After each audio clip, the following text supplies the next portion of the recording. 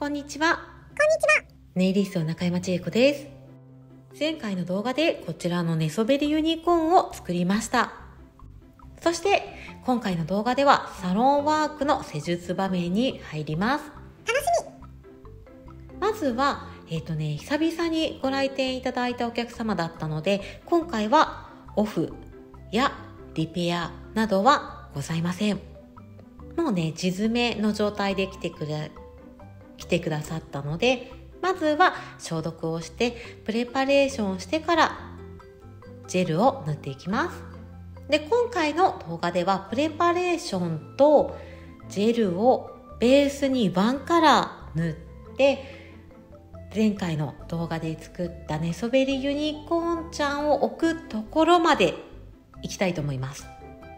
で、次回の動画では他の4本に寝そべり動物を作るところをやるので、またそれは次回の動画を楽しみにお待ちいただけたらと思います。それでは今回の動画では早速もう動画の方ではもう始めていますが、まずはプレパレーションからしていきます。プレパレーションというのはジェルネイルを塗る前の下準備のことです。甘皮を押し上げたり整えたり、爪の先端を整えたり、あとは爪の表面も整えていきます。ジェルを塗る前の準備段階のことをプレパレーションと呼びます。で、いつも私はメタルプッシャーとかを使わずにグリーンポイントというビットを使って押し上げていくので、今回もマシーンとグリーンポイントでまずは甘皮を押し上げていきます。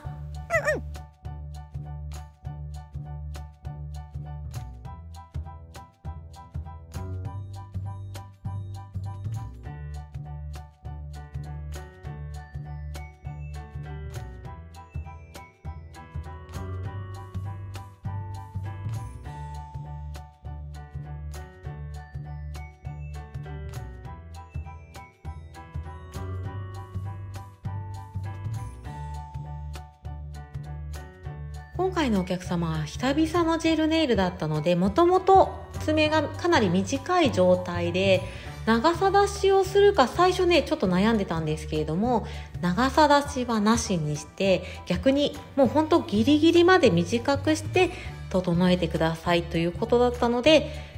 白い部分全くなくしてしまうと本当に爪なりの形になってしまって、カラージェル塗った後に少し先端がいびつな形になってしまうので、丸くなるように削っていきます。で、この時に短い爪のお客様は削りすぎてしまうと、この手を裏を向けて爪の先端とこの指の境目を見てみると、ちょっとポコッと透明のものありますよね。これハイポニキュームというもので、このハイポニキュームが爪と指の間にゴミが入ったりとかしないように保護をしてくれているものになります。で、爪を短く削ってしまうとハイポニキュームが削れて痛いっていう可能性と、ちょっと手前まで削ってもお客様が生活している時にハイポニキュームに物が当たって痛くなっちゃうっていうパターンがどちらもあるので、ギリギリにしたいっていうお客様には一度そのことも話します。で、それでもギリギリまで削りたいですって言われた場合には、削る時にも痛かったらすぐ言ってくださいねっていう風にお声掛けをしながら削っていきます。なるほど。もうちょっとファイルが動画では終わっちゃいましたね。キューティクルニッパーもそして終わって、爪の表面をスポンジファイルで整えていきます。それではようやくここからジェルネイルです。爪の表面にはまずプレプライマーを塗っていきます。プレプライマーは爪の表面の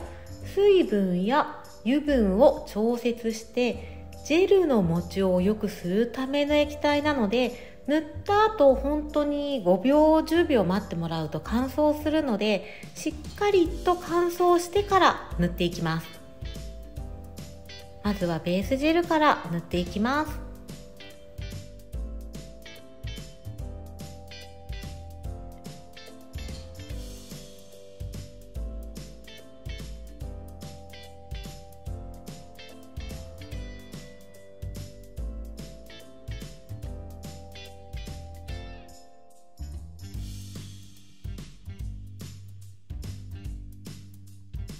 それではカラージェルを塗っていきます。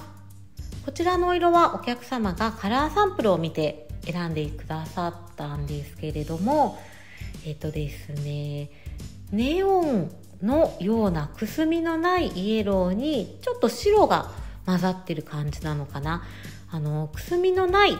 明るめのパステルイエローとなります。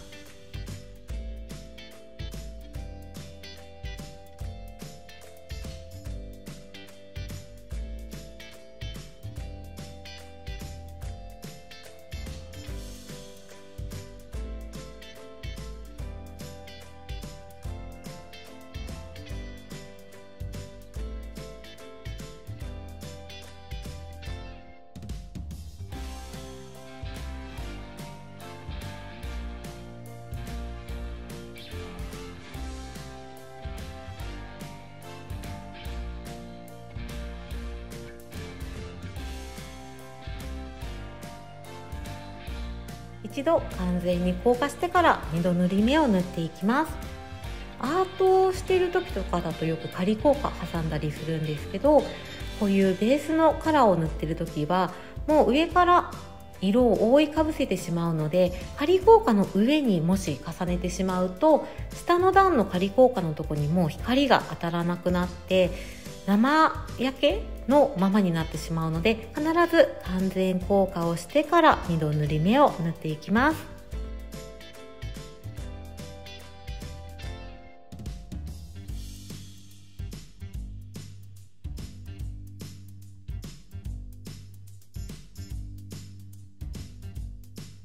そしてですね、今回は5本とも上から 3D のモチーフを作っていきます。で、3D のモチーフってお客様の好みにもよるんですけど、3D は載せるけどなるべくデコボコしたくないっていう方と、もうせっかく 3D 作るんだからもう表面デコボコしたいっていう方がいます。で、あんまりデコボコしたくないなっていうお客様の場合は、先に 3D を作ってからトップジェルを上からもりっと塗って、なるべくデコボコ感がないようにしていきます。で、今回のお客様みたいにしっかり 3D 感を出したい方の場合は、先にトップジェルを塗っていって 3D を作ったら、最後は表面ノンワイプトップジェルなど薄めにトップで仕上げていくという風に工程を変えています。で、今回は先にトップジェルを塗っていきます。それでは今回の動画では最後に親指に前回の動画で作った寝そべりユニコーンちゃんを乗せていきます。お客様に位置を確認してもらって、位置が決まったら、ちょっとね大きいのでライトに入れるときにぶつけちゃったりとか横向けて位置ずれちゃうと心配なので、先にハンディライトで仮硬化をしてからライトに入れて固めてもらいます。それでは次回の動画では残り4本作っていきたいと思いますので、お楽しみに。